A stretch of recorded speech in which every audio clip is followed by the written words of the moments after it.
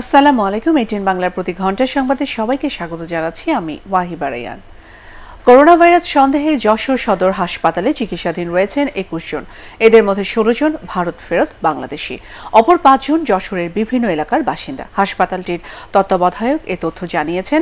তিনি আরও জানান, চিকিৎসাধীন 21 জনের মধ্যে আইসোলেশন ওয়ার্ডে ভর্তি রয়েছেন 16 জন। এদের মধ্যে 4 জনের নমুনা IEDCR-এ পাঠানো হয়েছে। রংপুরের গঙ্গাচড়া উপজেলায় সরকারি খাদ্য সহায়তা না পেয়ে বিক্ষোভ করেছেন প্রায় 200 শ্রমিক। সকালে বিক্ষোভকালে শ্রমিকরা অবিলম্বে উপজেলা প্রশাসনের কাছে খাদ্য সহায়তার দাবি জানান। বিক্ষুব্ধ শ্রমিকরা জানান, 24 মার্চ থেকে তারা বাড়িতে থাকলেও কারো কাছে কোনো ত্রাণ সহায়তা পাচ্ছেন না।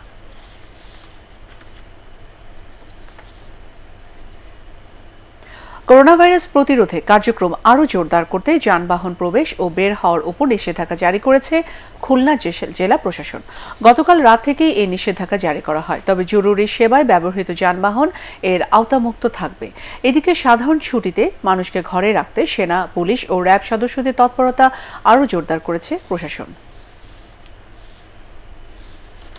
করোনা ভাইরাসের উপসর্গ থাকায় নারায়ণগঞ্জের জেলা প্রশাসক জসিমউদ্দিন ও সিভিল সার্জন ডাক্তার ইমতিয়াজ, সদর উপজেলা নির্বাহী কর্মকর্তা নাহিদা বাড়ি সহ 4 জন কর্মকর্তা হোম কোয়ারেন্টিনে রয়েছে। বাকি একজন হচ্ছেন সিভিল সার্জন অফিসের করোনা বিষয়ক সমন্বয়ক ডাক্তার জাহিদুল ইসলাম। তাদের শরীরে নমুনা সংগ্রহ করে পরীক্ষার জন্য ঢাকায় IEDCR-এ পাঠানো হয়েছে।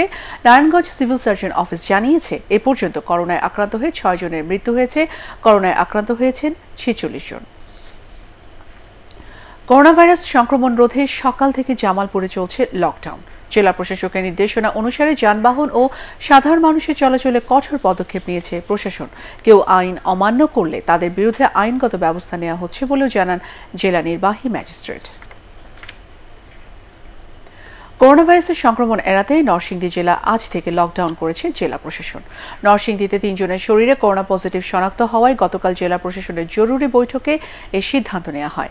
লকডাউনের কারণে নরসিংদী থেকে কেউ বের হতে ও কেউ এই জেলায় প্রবেশ করতে পারবেন না। পরবর্তী নির্দেশ না দেওয়া পর্যন্ত এই আদেশ কার্যকর থাকবে।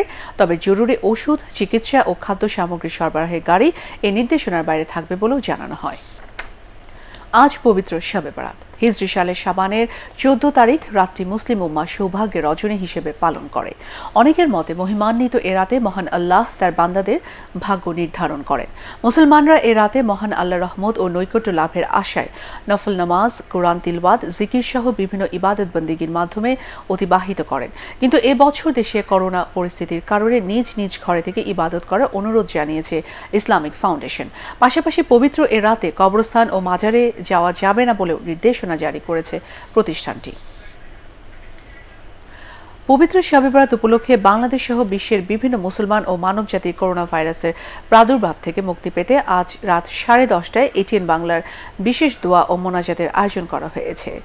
ATN বাংলা স্টুডিও থেকে সরাসরি সম্প্রচারিত এই দোয়া ও মোনাজাতে নিজ বাসা থেকে অংশ নিতে সবাইকে বিশেষভাবে অনুরোধ করা হচ্ছে। ATN নিউজ এই বিশেষ মোনাজাত সরাসরি সম্প্রচার করবে। পরবর্তী সংবাদ দেখার আমন্ত্রণ জানিয়ে এখনকার মতো শেষ করছি। সবাই ঘরে থাকুন, নিরাপদে থাকুন। ATN বাংলা সংবাদ ইউটিউবে দেখতে ব্রাউজ করুন, youtube/ATN Bangla News। ধন্যবাদ।